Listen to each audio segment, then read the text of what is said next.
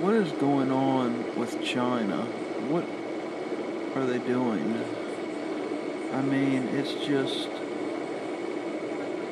I think it's inevitable what's going to happen. I mean, they're building all these runways. They just want to take over. I mean, they're getting more powerful and more powerful and more powerful. I mean, all the counterfeiting and terrorism that they do. I mean, I just I just don't know what's going to happen with this. I mean, they know. I mean, I don't know. It makes me almost speechless because, as far as I'm concerned, the administration we have is just allowing this stuff to happen. I mean, we're the United States. We're supposed to be the all power.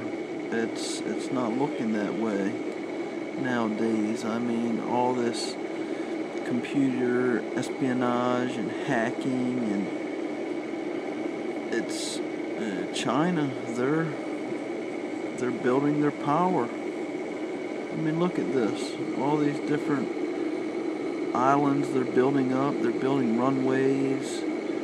They've got a mountain they built. If you do some research, they turned the inside of a mountain into a submarine base where we can't take any photos, we can't get any surveillance, but it's a military submarine base under a mountain.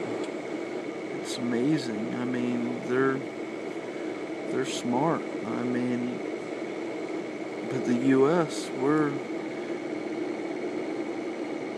cutting back on everything. It's I don't know.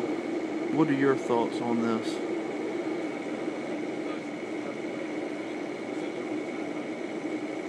I mean, multiple islands, they're building them up, building them up.